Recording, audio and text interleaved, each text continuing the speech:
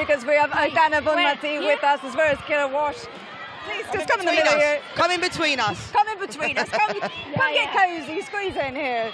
So how are you feeling? Obviously, congratulations, a huge win, a brace for you tonight, picking up right where you left off. Brilliant way to start your title defence. No, it's for you. You scored. Yeah, you scored. Yes. Okay. With pride and courage, you got it. Okay. Good evening. It's good to start the season of the Champions League like this, with our people here and scoring 5 goals. This is our goal today, and we keep going for more. Kiera, talk to me about your role within this team, because obviously you came over here from Manchester City, big price tag, rightfully so. Talk to us a little bit about your role within this team and playing with so many amazing players as you are. Yeah, I think obviously it took a while to settle in. I think the style is a lot different. You've always got to keep on the move, but I think ultimately my role in this team, how I see it, is getting the ball to players like Aitana and Patri, Alexia, Mariona and Caro, and just letting them kind of do their thing, and yeah, just control the game from the back and watch them do their magic, which they happen to do every game. And Aitana, what do you think Kiera's brought to this team since she's come in? She's so good. She's so good. More than that. No, she's a fantastic player, also a fantastic person. We laugh a lot because she knows a lot of Spanish. All right, let's hear the Spanish. Come on. She's ditching me up here. No. I try to learn English from her, and I try to teach Spanish sometimes, no? But she's so good. Catalan, of course. Yeah. Let's She tries to. No, I don't know Catalan, but she always tries to teach me. But we have a good relationship. Well, you can start with her last name. Bonmatí means like good morning, doesn't it? Yeah. Yes. Good morning, Aitana. Good morning. Aitana, good morning. Bonanit is good night. Yeah, see, I know that one. Bonanit. Now, speaking of, letting players do their things or teammates doing their things, Aitana, you and Caroline seem to have a great understanding with one another. She out on the score sheet in terms of assists 3 times tonight, but twice with you. Talk to me a little bit about how you have such a great understanding and linking up with her. Yeah, we have been playing together since 4 years ago, maybe. Also with Torrejón, we call the right side because we knew each other, we knew the moments of every player, and we try to help each other, yeah. And to both of you, how does a team like this continue to just get better every single year? Jonathan Heraldez, he's done a fantastic job, but talk to me about how you guys continue, because staying at the top is so hard. It's getting there is hard, but staying there is harder. Yeah, I think that's the motivation for this club, is to arrive in the Champions League final every year. I think if you look at the mentality of these girls, that's what I saw when I came in. It was just always constantly being at the top in training every single day. It's so competitive, and I think that speaks for itself, is that's what this club deserves, nothing less than us to keep arriving in those big moments for big players like Aitana and the rest of the team.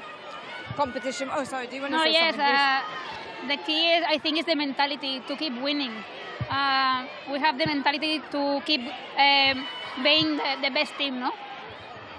Talking about that mentality, a lot of times things that are really important lie in the details, and obviously you all have a very elite mentality, and you do have this healthy competition within the squad as well. Before the game tonight, Jonathan Heraldez was talking about trying to shake things up a little bit to keep opponents on their toes, not really know what to expect from you all.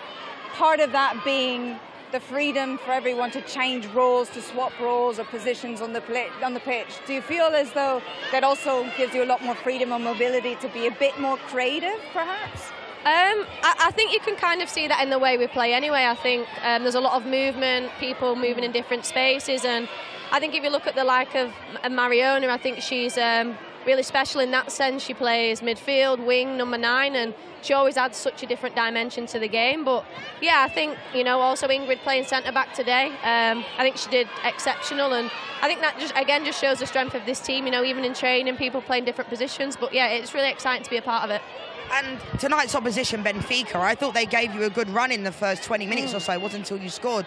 How did you feel going up against a team like that in the opening 20 minutes? What was it that you adjusted to be able to create the opportunity to score? Pardon, can you repeat me? want me to answer?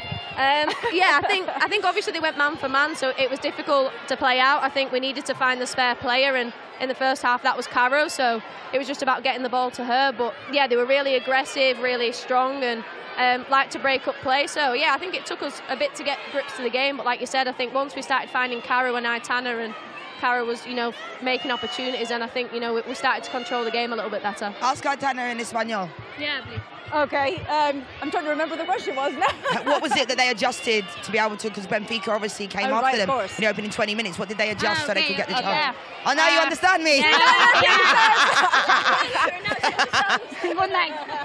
Yeah, they start so good, so aggressive, but we had the patience to know that we are going to score sometime, We are a team that we can suffer also. We know suffer. 2 years, 3 years, 4 years ago, this wasn't happen, but right now we can suffer and also scoring, no? Yeah, they definitely challenged you probably more than most teams so far this season, even domestically, right? So it is nice to come up and have a bit of a push and challenge every now and again to help you all continue to grow. Well, we wish you the best of luck. Thank you for joining us. Thank you very much for being here tonight. Muchas gracias. And the next time in Catalan, okay? The next time we'll do in Catalan. Adeu. Moltes gràcies.